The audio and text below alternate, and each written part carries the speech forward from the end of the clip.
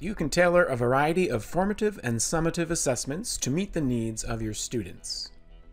These include vocabulary and grammar quizzes, lesson tests, and multi-lesson exams.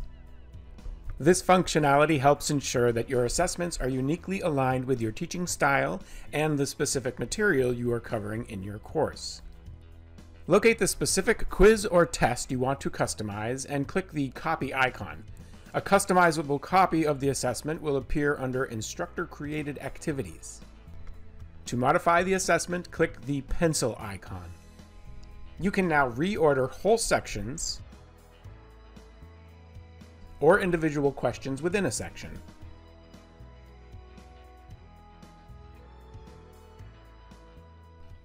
Delete whole sections or individual questions within a section. Modify the titles and direction lines of sections. Edit point values per question.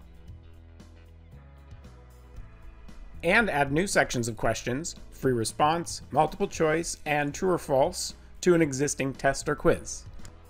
To assign an assessment, check the box to the left of the test or quiz, then click Assign Selected. Choose your due date and add the test to a gradebook category. Under Availability, you can leave the settings as is or click Edit to choose a specific date and time to release the test.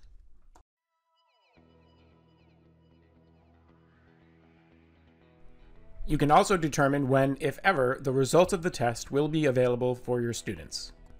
Click this Edit button to change the due time, and here to set a time limit for your students. In this case, I have scheduled the test to release on September 20th at 7 a.m. and to be due on September 20th at 11:59 p.m., giving my students all day to open the test. Then, once it has been opened, the student will have 60 minutes to complete the test. If available, select Yes from this menu to randomize every section and the questions within each section for every student, ensuring no student will see the sections and questions in the same order as another.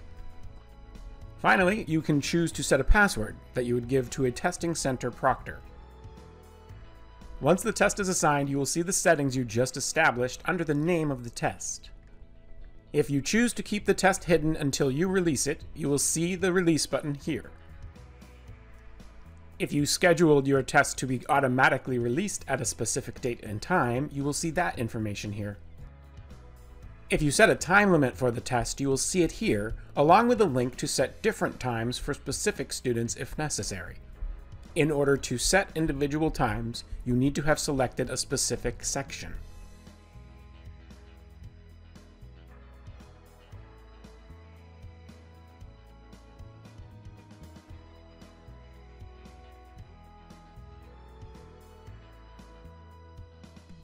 Once available, students will see the test on their course dashboard.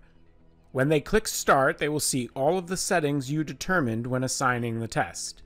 If a time limit was applied, it will begin the countdown after the student clicks Start the assessment.